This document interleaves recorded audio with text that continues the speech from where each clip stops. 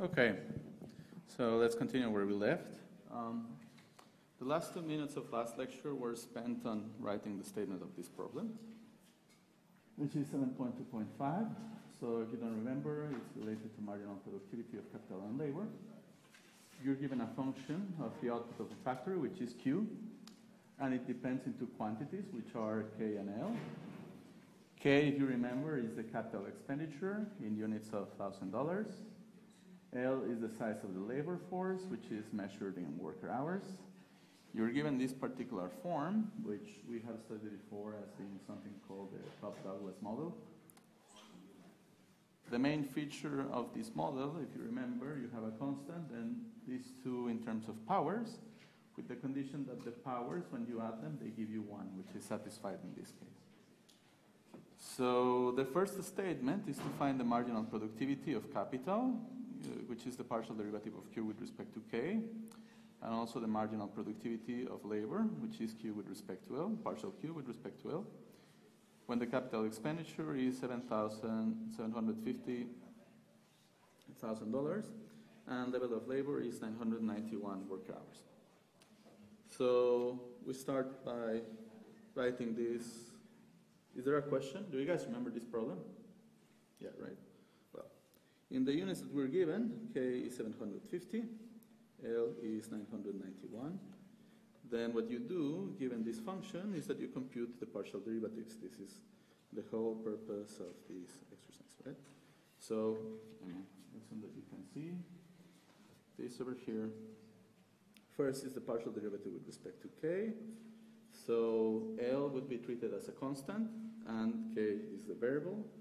So you have 0.4 times K to the 0.4 minus 1, usual power law, and L is a constant from the perspective of this. So if you want to write it actually, well, basically this would be 20, and then L to the 0.6, and then K to minus 0.6. Right? So I just did the addition for the powers. Then Q with respect to L as a function of these two, again the same rule. Now, when you take the partial derivative with respect to L, K is a constant, so the first two terms are regarded as constants in a way. And then you use the power law. So you have 0.6 times L to the 0.6 minus 1. Then you do this multiplication, which gives you 30. Then you have K to the 0.4, and L is to minus 0.4. So actually, this might let us express it in a simple way. Now, what we were going to do is basically plug in these two values. So partial of Q with respect to K, evaluating at 750, and L equal to 991. If I look at the first formula, it's basically 20. Then if you think about it, the L is in the numerator. What you will have is actually an expression of this form.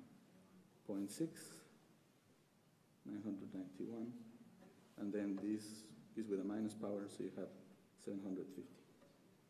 Is it clear? I'm just playing with the powers. If I do this in the calculator, I get something of the form 23.64. For the other one, I can do exactly the same. That's why I spent my time expressing this in a hopefully nice fashion.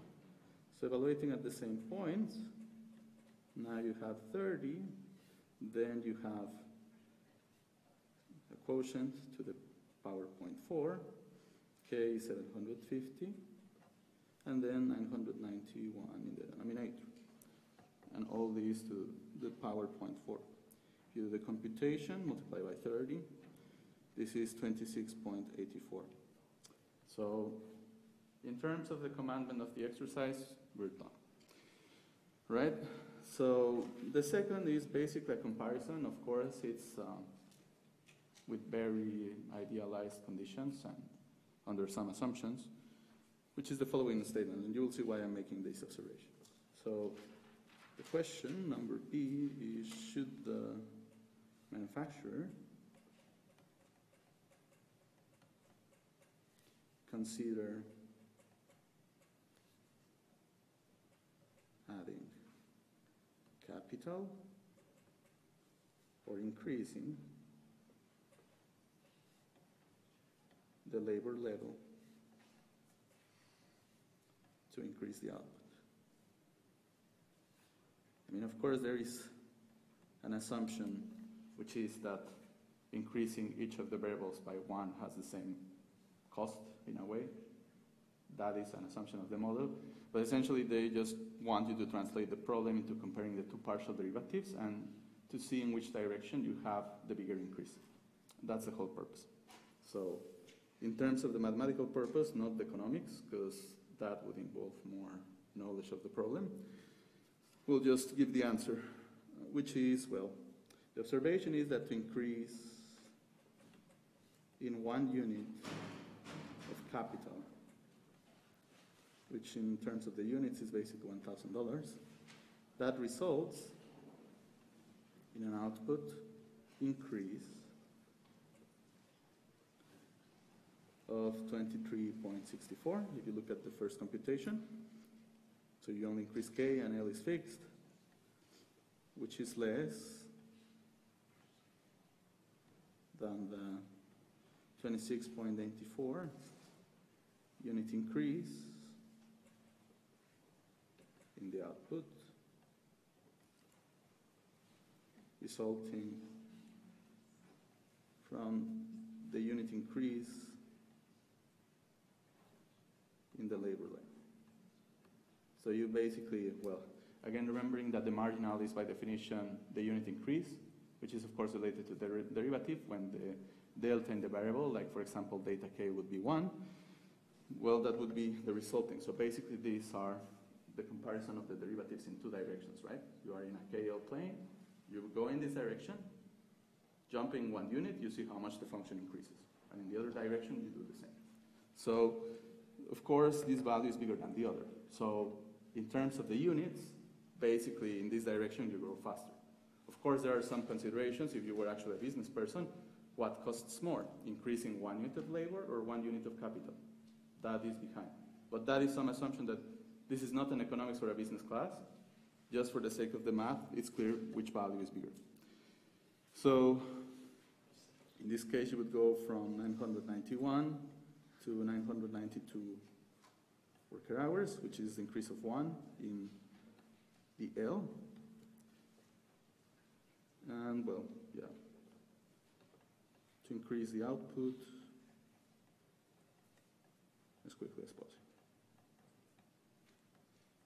So basically, look, in terms of the math, they just want you to evaluate in which you have a plane, you have two directions, you have a function of two variables. You have to evaluate the direction of increase in each direction, keeping one of the variables fixed, and then you go into one line, then the other, which one is bigger, which is the whole comparison.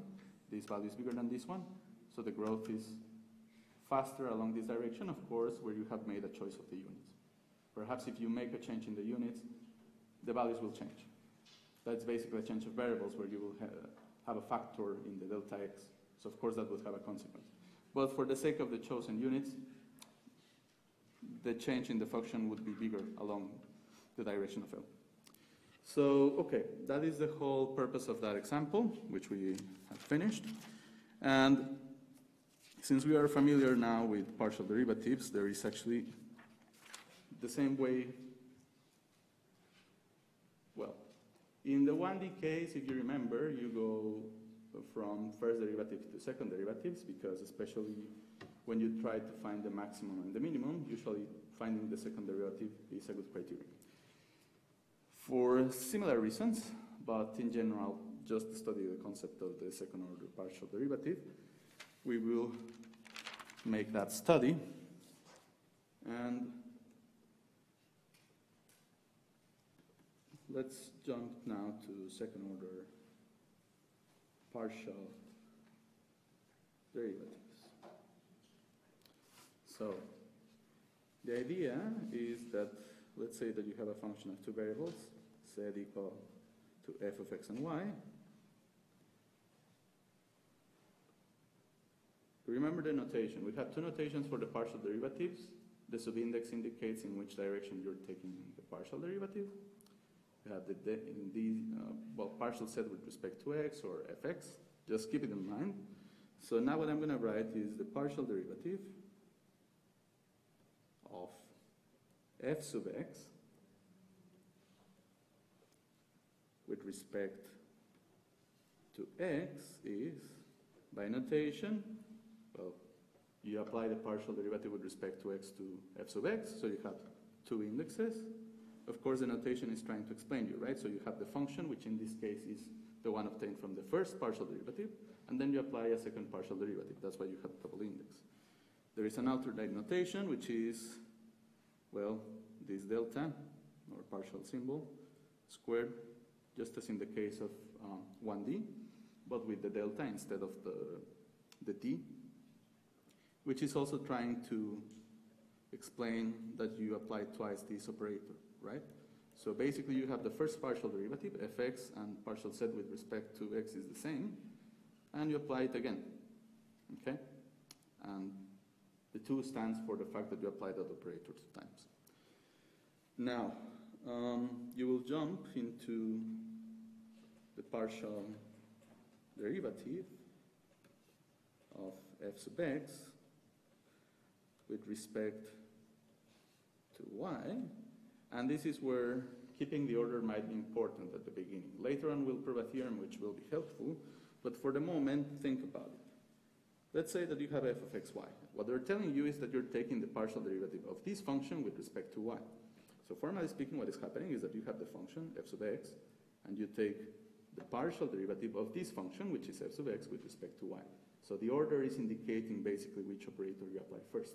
First you apply the derivative with respect to x, then the derivative with respect to y. That's the notation. Then if you go into the other notation, what you would have is second derivative of z, well, partial, then dy dx, precisely because the order in which they appear in the notation indicates which operator is being applied first.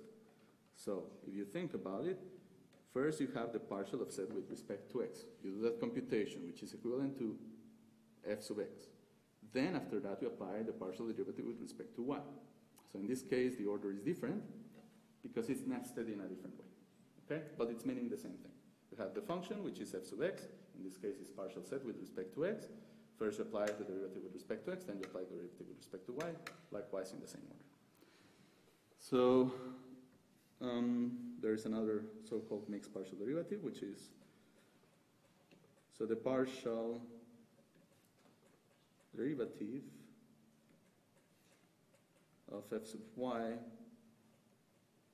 with respect to x is, and again, the function is f sub y, then I apply partial derivative with respect to x, which by the notation in the order is fyx, right?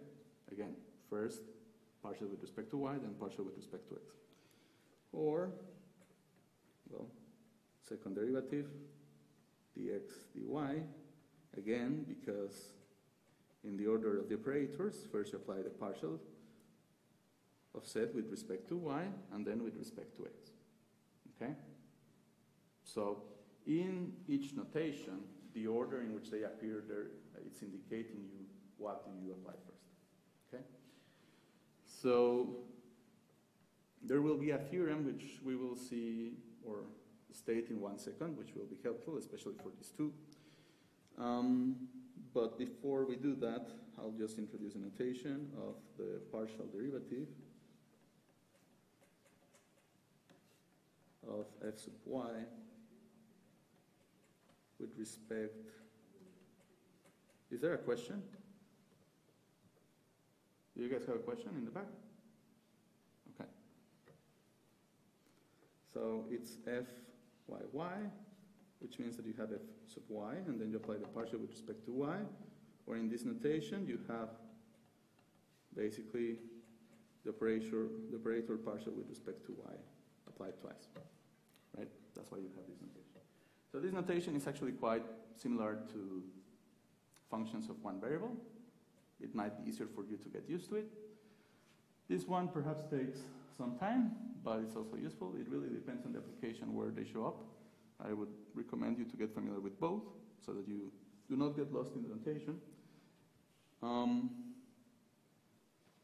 In principle, this would be different, but we will state a theorem in which actually under certain conditions they are the same. That is basically the whole thing. For most of the functions that you will deal in this course, where you have some continuity functions, etc., continuity assumptions, these two will be the same, like fxy and fyx. So let's do an example first, which again is related to the computing, second order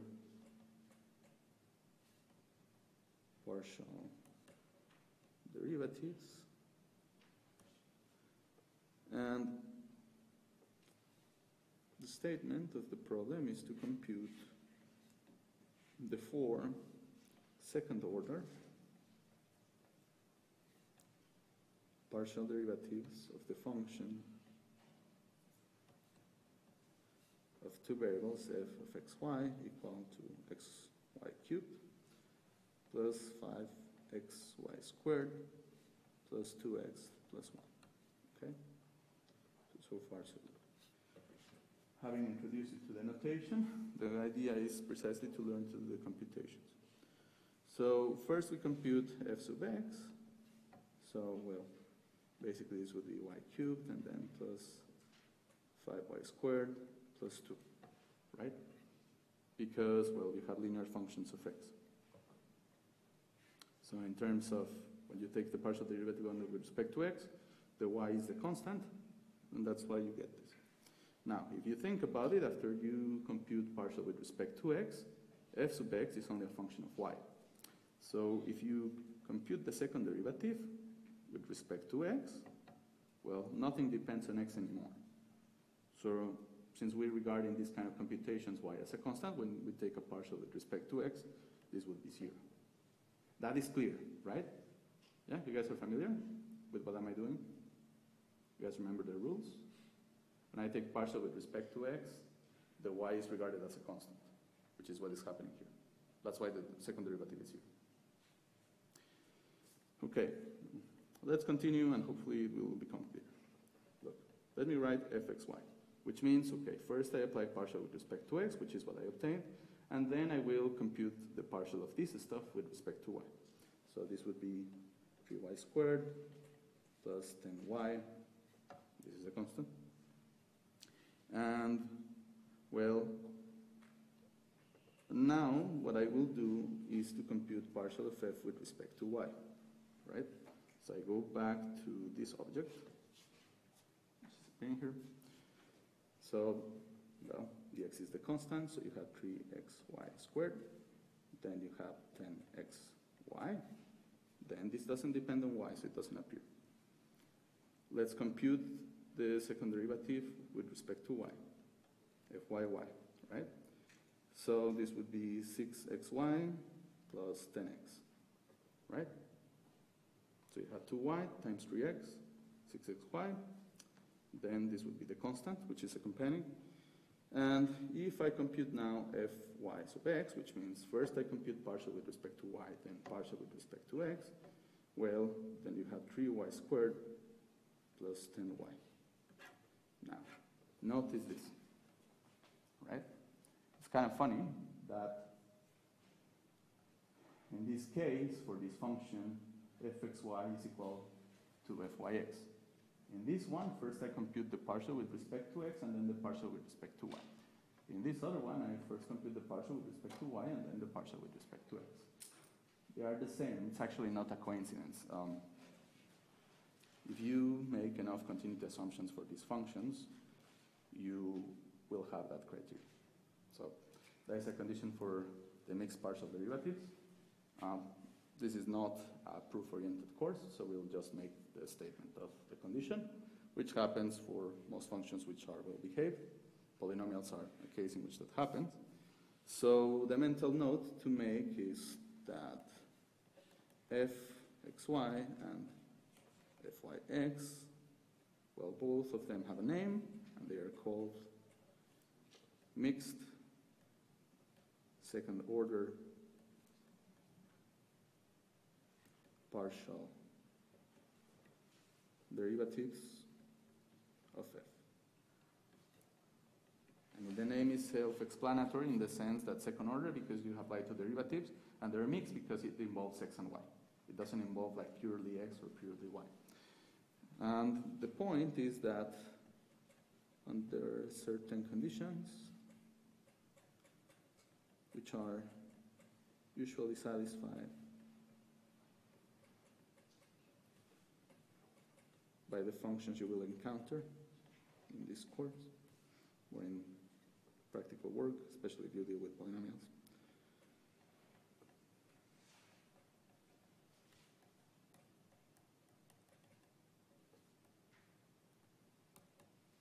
They are equal. So most of the times what you have is that fyx is equal to fxy. There are some conditions, of course you can find cases in which they are not equal, usually related to a singularity, but in general it will be the same, especially for simple functions like polynomials. So, well, what we will do now is present a couple of problems where the second order partial derivatives are important. Again, they are on the applied side. Something that, if you want to think about it, and that might pop up later on. For example, in this output function, right, which depends on the capital investment and the labor force. That is a function of two variables. At the same time, let's say that you want to make a study of that problem over time, in which you make k and l depend on time. So you have a function of two variables, but each one of those two variables depends on time. That kind of makes sense, because everything involves in time, right? So for that, what you will have is later on a chain rule, which lets you put the dependence of the output function on time, since k and l would depend on time in that case, then q would depend on time, and there's a way to evaluate the dependence of time ultimately by a chain rule. So that we will see later. But it's interesting because this kind of stuff actually could appear in the modeling in your discipline. So, first we will do an example to get some interpretation of the partial derivative. So, which is 7.2.8.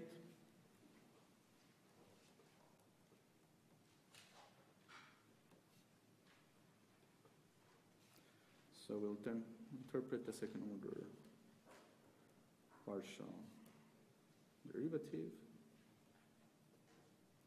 And, well, instead of writing the statement, I will just write again this function, right? And I will explain what it is. So Q is basically an output at a factory. L is the size of the labor force in the units of worker hours. And K is the amount of capital invested in the plant. So at this point we're pretty familiar with the model because so far we have seen always this dependence. And the question is to give an economic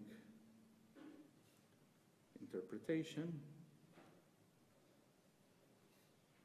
of the sign of the second derivative of Q with respect to L, right? So if you remember, well, here only the L variable is involved in the sense that when you compute the first partial derivative and the second partial derivative, the K is regarded as a constant and L is the variable, right? So the solution in terms of the signs, that will be basically the way we will start. So if you have partial second derivative of Q with respect to L less than 0, well, again, basically what we're saying is that the marginal productivity, if you remember how we define the marginal productivity of labor, so this is just the partial of Q with respect to L. Well, you guys remember this definition, right? So the marginal is just the first derivative, and then with respect to which variable is the Q dl. That is just a concept. If this happens, thinking about this as a function, I mean this is partial with respect to L of dq over dl, so this would be the function. And what you're observing is that whatever this function, it is a decreasing function of L. So this decreases as L increases. Right? Well, think about it just basically in terms of functions of 1D, of one variable, right? Second derivative is just the derivative of the first derivative. So thinking of this as a function is just a decreasing function. That's just what it is.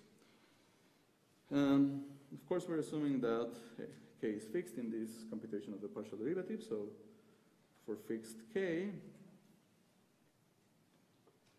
the effect on the output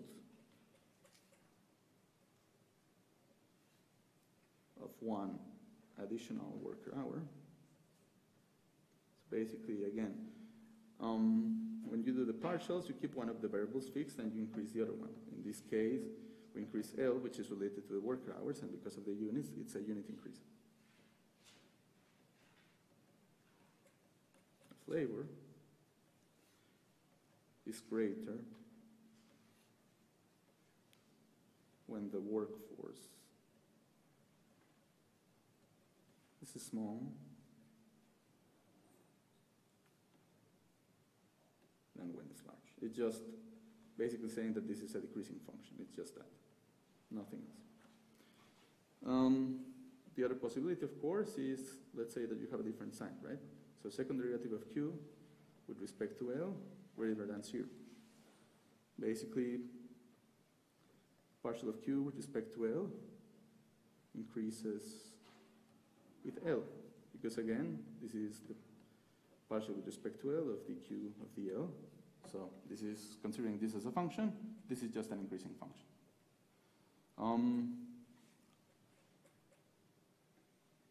There is one condition. So, well, I mean, you guys have understood at this point that basically one of the variables is fixed in the, when you compute the pure partials, which is k in this case, because I'm computing only partials with respect to L. Because it's increasing, basically, the effect is partial of q with respect to L, because that's the way you measure the effect when you make a change in L, is greater as you increase L. That is understood. So there is one last piece of information that typically for a factory operating with an adequate workforce, usually the condition second derivative of q with respect to L less than 0 holds. I'm not a business person. I have some intuition from the math point of view of why this happens, but actually I must say that I personally do not know the answer, because this is an economics and business question. So actually, I'm curious if somebody would like to contribute on why this happens in a normal factory. Does anybody know?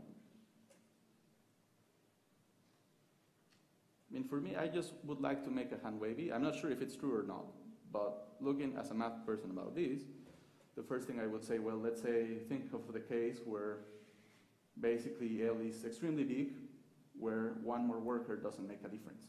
I wouldn't observe a big difference in the output, right? Which would be different in the case when the labor workforce is small. But that's just like my math way of thinking, just thinking basically as workers the same way as I think of particles. But, okay, if you're curious, look at the answer in your courses. That's not something that we'll study. We'll actually go for what I was mentioning before, which is the chain rule for partial derivatives. So we have finished the exercise, and again, think about it. Let's say even for this kind of model, right? We have a function of two variables. However, let's say that I want to think about the time evolution of this, of the output, of the capital, of the labor force. That would happen in terms of time. And so what happens if I want to think of k depending on time, L depending on time, and therefore because q depends on k and L, q would depend on time too. So I would like to study the time evolution of all these quantities. So giving that interpretation, we will write the following. Suppose Z is a function of x and y, each of which is a function of t. Sometimes t can be interpreted as a time. It doesn't need to happen all the time, but if you want to get familiar with it, it's useful. So then z can be regarded as a function of t. And so before I write the formula, which is the chain rule, basically what we're having is that z depends on x and y, but x depends on time, or t, and y depends on t, right? So what you would have is, formally speaking, that z depends on time on this way, right?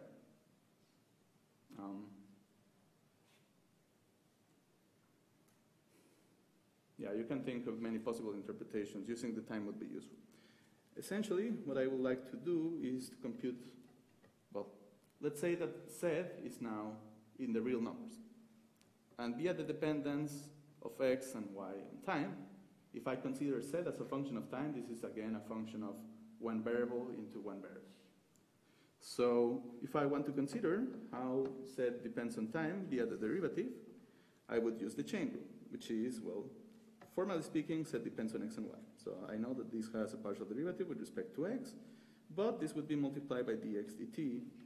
Then I consider the dependence on z with respect to y, knowing that y depends on time. So if I want to basically study the whole dependence via the derivative of z with respect to time, this chain rule would give me the information of how z increases as t increases. Okay? Have you guys seen this? Well, no, this you have not seen before. It's kind of intuitive because of the way we have used the chain rule in 1D.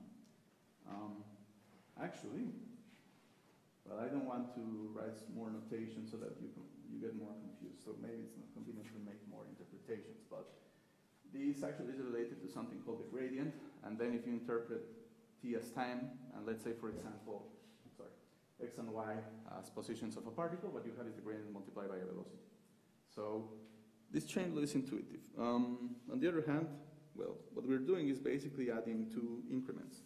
The first one is the rate of change of z with respect to t when y is fixed. Right? That's why you have the partial with respect to x.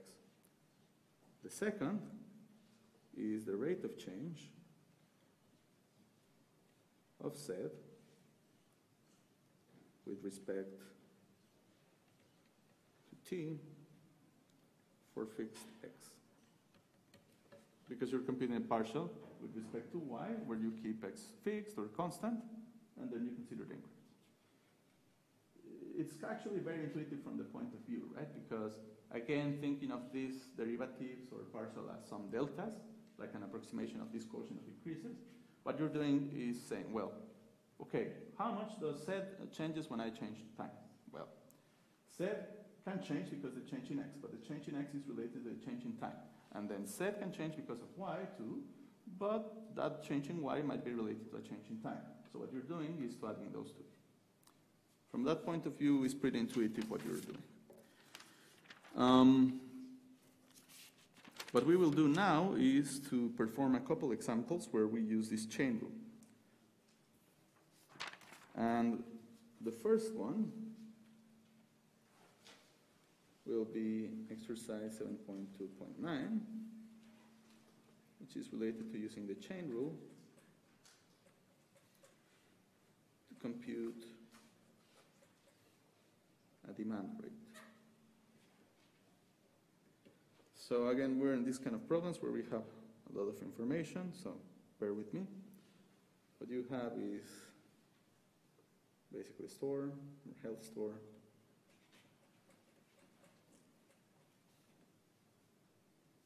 with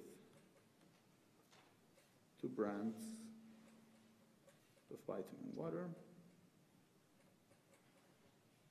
which are A and B.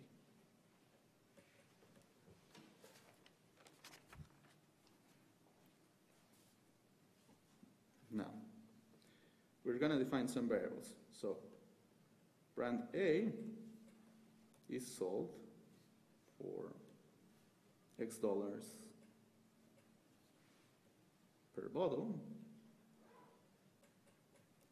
and the brand B is sold for Y dollars per bottle. So again, we're just defining the variables. And then we have certain knowledge that in this case, defining these variables, the demand for brand A will be given by a function Q of X and Y, 300 minus 20X squared plus 30Y, and the units are bottles per month. And we also have basically the evolution of X and Y in terms of time, or saying that T months from now, the price of the brand A will be X equal to 2 plus 0.05 T dollars per bottle, and price of brand B will be, which is Y by definition, 2 plus 0.1 the square root of T, and again dollars per bottle, since those were the units we used. So again, the problem fits the characteristic that we have mentioned before. You have a function of two variables, but those two variables depend on a third one, which is a scalar, which is T. In this case, we can interpret it as the time, which is measured in months. And the question is, at what rate should we expect the demand for brand A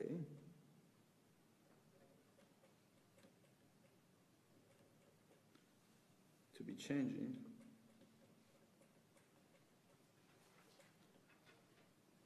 with respect to time 4 months from now. So this is asking you to compute the chain rule and evaluating at t equal to 4, given the definition of the variables. And the second question is just asking if the demand is increasing or decreasing.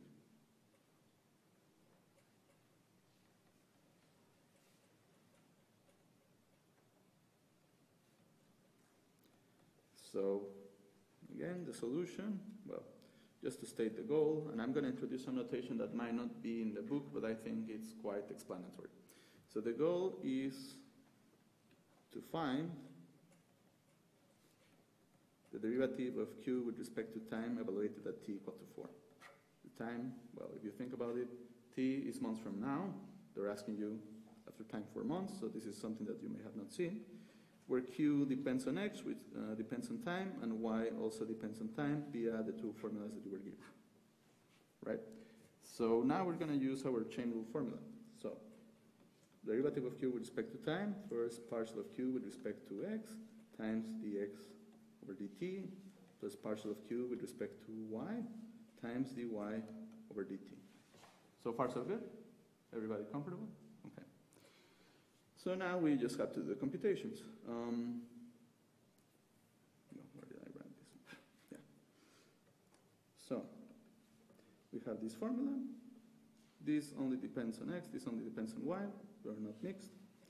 So what you have is minus 4tx. And then you have dx dt. So the dependence is linear. So the only thing that you have is 0.05. Then partial of q with respect to y. This is 30. And then partial of y with respect to t. This is the dependence. So what you have is 0.1 and then t to the 1/2. So you will have a factor of 2. Then t to minus 1/2. Right? So I'm using the formula for the square root and adding this constant. So 1/2 t minus 1/2. Perhaps I can express it in a nicer fashion. So if I do the multiplication, I would have basically minus 2 times x. Then I can do this. Well, this is 15 times 0.1, so plus 1.5t to the minus 1/2. So I just did the multiplication of these two, keep it building. The last part, of course, is evaluating, right? So for t equal to 4, if you do the evaluation, x to 4 is equal to 2 plus 0.05 times 4. So it would be 2.2. And then the reason we did this is because in this formula only x is appearing on time. There is no y, so we don't need to do the computation of y at 4 for the moment. And in that case, if I want to compute the partial of q with respect to time, at the time t equal to 4, so this is where I'm using this notation, have minus 2 times x at 4, which is 2.2, then plus 1.5. If you want, I can put the t in the denominator. So this would be the square root of 4.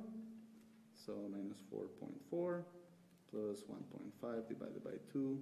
If you do the computation, well, this would be 0.75. And then if you do the addition, this would be minus 3.65. Well, this is with a minus sign, so of course the function is decreasing. And basically the last piece of information is to write that 4 months from now, which is for t equal to 4, the demand for the brand A will be a decreasing function because of the sign at a rate of 3.65 bottles per month. Of course, we're indicating it's decreasing, which is taking care of this sign that's over here. But, I mean, the scenario is quite reasonable, regardless of the practical application that we're considering right now, especially since you guys are business students. If you have the Q in terms of the K and the L, of course, if I want to see the actual change in things, it would make sense to study the time evolution. So some of the quantities that I might encounter, I might make functions of time. In this case, of course, the information was given so that I could know how x and y change with respect to time. So that you would need to figure out in your own job. But the scenario is quite possible. So what we're going to do now is just a little approximation or some intuition to understand how this chain rule works, which is what I was saying in hand-wavy terms, which is, well, basically, let's think of the incremental approximation formula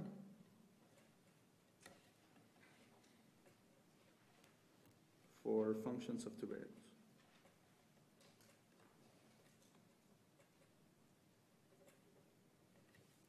So suppose you have a function set of two variables x and y, and if delta x denotes a small change in x, and delta y a small change in y, then delta z is approximately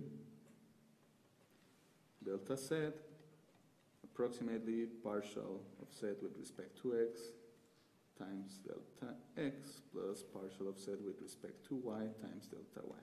Now, of course, this is basically the discrete version of what we wrote in terms of the chain formula. In fact, we're using the chain formula. Okay. The second observation is this is approximate. In the limit, they are equal. When you do an actual increase, they're not exactly the same.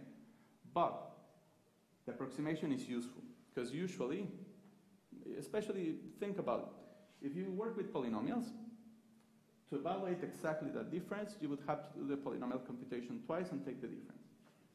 If you compute the derivative, first of all, you lower the polynomials by 1 degree. So if you do some computations, hopefully they will be easier. And it will amount to basically computation and division.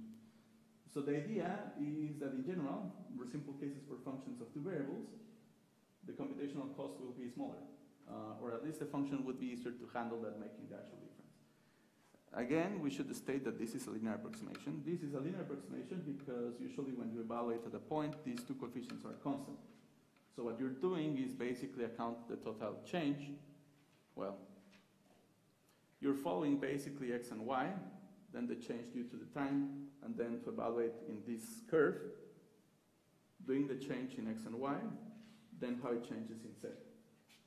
But still the approximation is linear in the sense that it's working as a plane.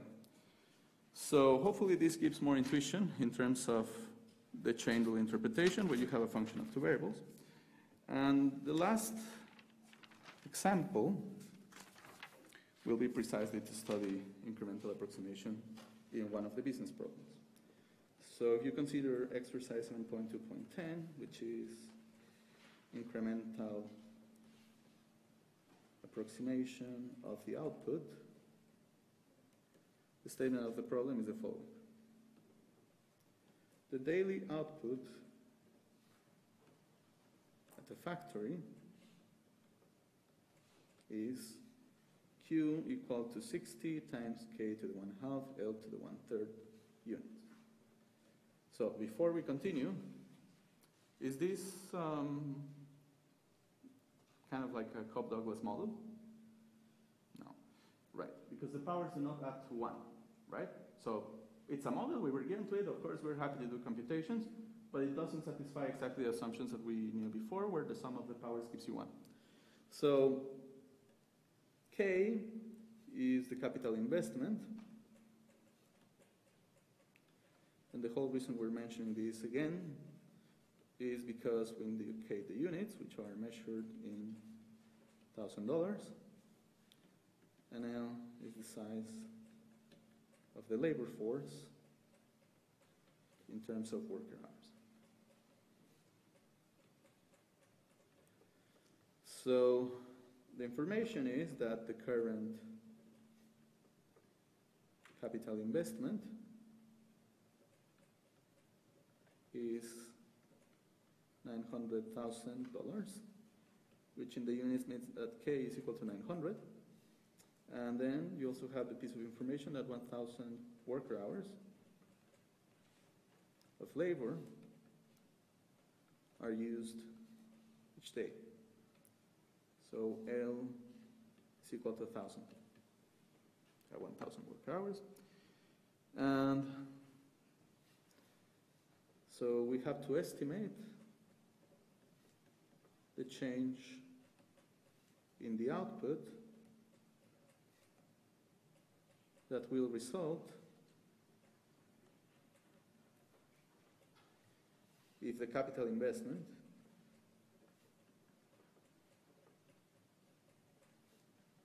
is increased by $1,000, meaning a unit of 1, and the labor is increased by 2 worker hours, which are 2 units.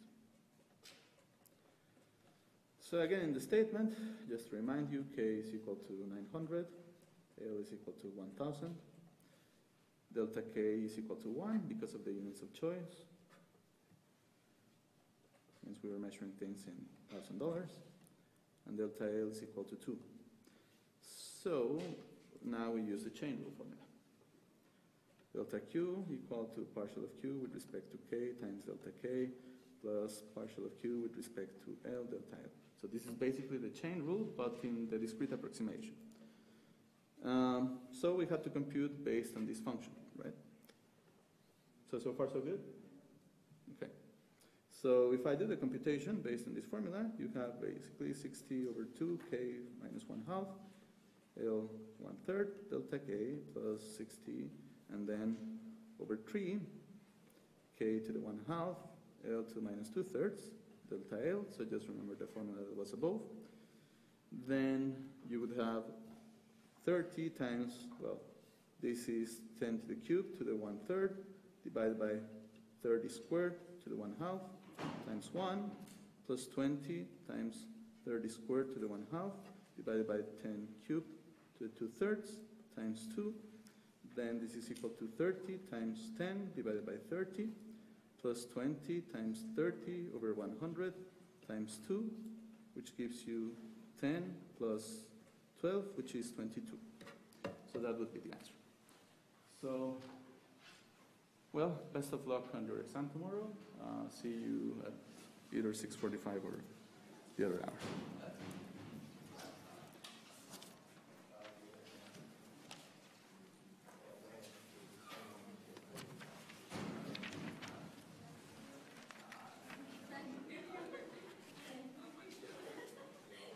Hi. How are you? Good. How about you? Good, good.